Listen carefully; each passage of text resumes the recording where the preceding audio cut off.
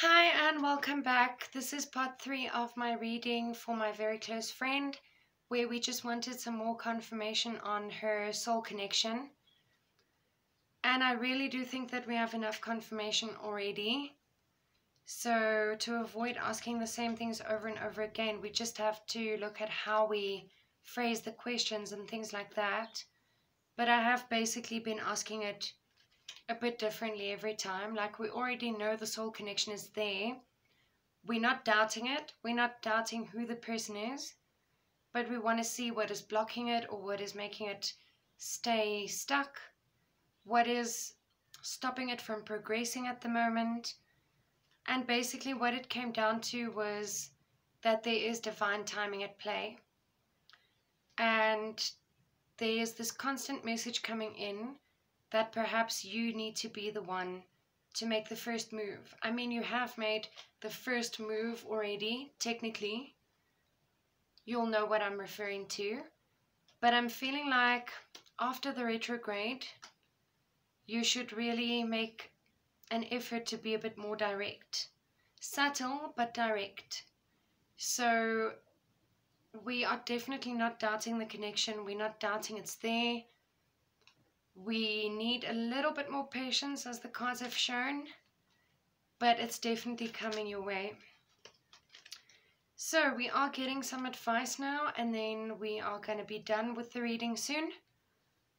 We see the 8 of Pentacles here in reverse. So just keep working on everything. Keep working on yourself. Keep working on the connection. Maybe you've stopped. There was something that you were doing that you stopped working on. But the universe is saying don't stop.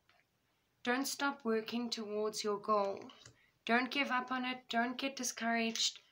Don't worry about what other people say if they're negative. Don't let them get to you. Because ultimately it is your life. And it's not theirs. The Devil reversed, card of Capricorn.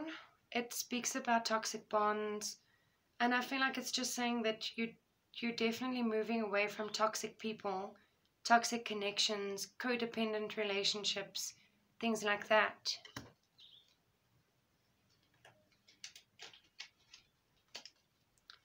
Any other message? There's the Emperor again, which, like I said, can refer to a father figure or a grandparent, or it is someone who has been helping you and guiding you along the way, like a teacher or a mentor. Someone that you really look up to and respect. And I'm feeling like that card keeps coming up. Or that aspect surrounding a third person who's kind of like a teacher, that keeps coming up. So obviously I know the person that it's referring to, but I don't know how the person really fits in. Because you've kind of made him aware of the connection, or you've told him about your feelings at least. So I don't know if there's a message about him specifically that you need to somehow speak to him again about the situation, but then I'm scared he's going to end up saying something discouraging, and then, you start doubting yourself all over again. There is that same card. That same card, that 3 of Pentacles. I actually wanted to mention it now with the Emperor card, because it's the same sort of third person energy, like a friend, a mutual connection.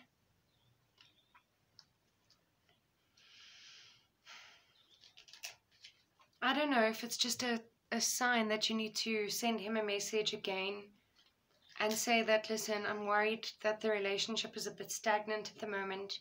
What do you think could be causing it? I mean, maybe he knows more about your person than you think. Look at this, 3 with 3, 3 of Wands with 3 of Cups reversed. Wow.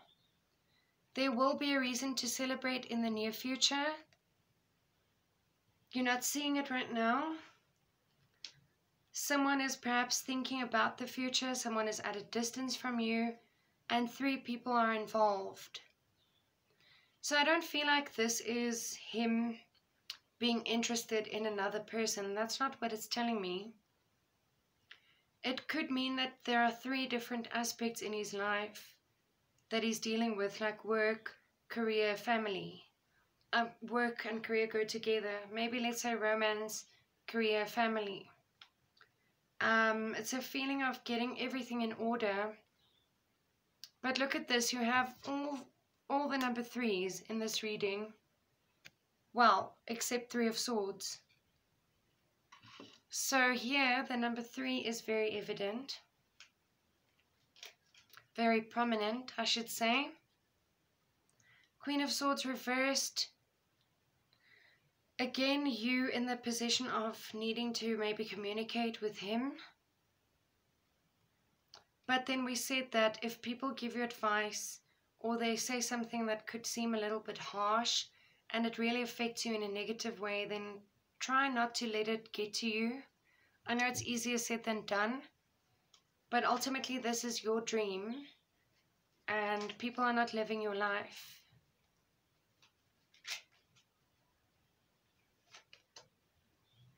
Someone is done resisting something. It's like they've resisted the urge to move forward. They've resisted telling someone how they truly feel, but now they can't resist anymore.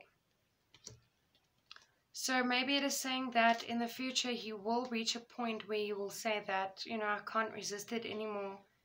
Can't fight the feelings. I have to just let go of the ego and go for it.